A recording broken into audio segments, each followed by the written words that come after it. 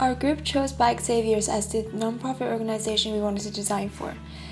They're a volunteer-run, nonprofit community bicycle education center devoted to teaching people bicycle maintenance, repair, and safety. This promotes the fourth goal of the Sustainable Development Goals, which is quality education. What can we design? We need storage space for our new inner tubes. It needs to be 35 inches high, 4 feet wide, and a foot deep. We began our observation by looking at different shelf designs online. We then individually brainstormed ideas.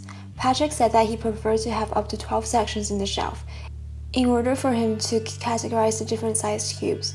We tried to incorporate this into our designs. We then began to prototype our ideas using pieces of paper. To test our 5 ideas, we brought them back to Patrick during our second meeting.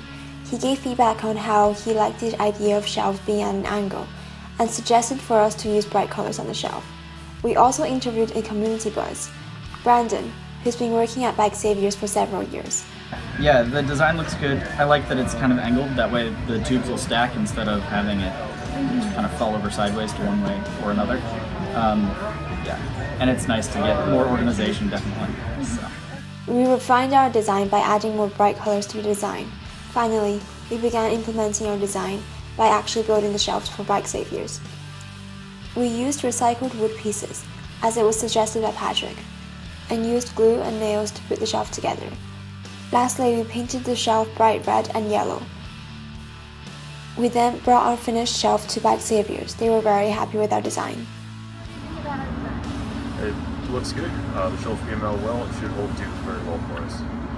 Wonderful. And Patrick, how do you think this design is going to become an integral part of your nonprofit organization? It'll make it easy for us to find the right tube for people quickly, get people rolling back on the road.